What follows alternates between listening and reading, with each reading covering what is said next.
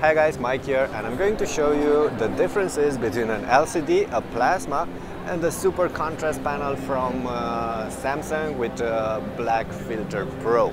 Well, this is the conventional LCD. Looks good. It's not bad, I mean, it looks good. Let me go ahead and focus a bit here. Okay, my camera might skew the colors a little bit, but you get the idea. This is the conventional LCD. Next to it, there is a conventional plasma panel.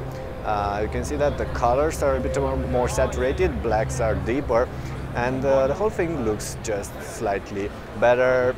Of course, the plasmas come with their downsides, so you have to consider those when buying one. But on top, you have the super contrast panel. Let me go ahead and back up a little bit, and you can see the difference. You can see that the blacks are way blacker on the super contrast panel, and there's a huge difference between the two. I don't know if you can actually see this on camera. You know, if my camera is able to capture the difference between the two, but I'm telling you that there's a huge difference between them. You should definitely see this. Where the super contrast panel, the 2013 super contrast panel, is present on the Series 8 plasmas, and you're definitely going to love this one as long as you can afford it, that is, because the price for the Series 8 is definitely high. Okay, let me go ahead and zoom in a little bit again. You can see the amount of black, the colors.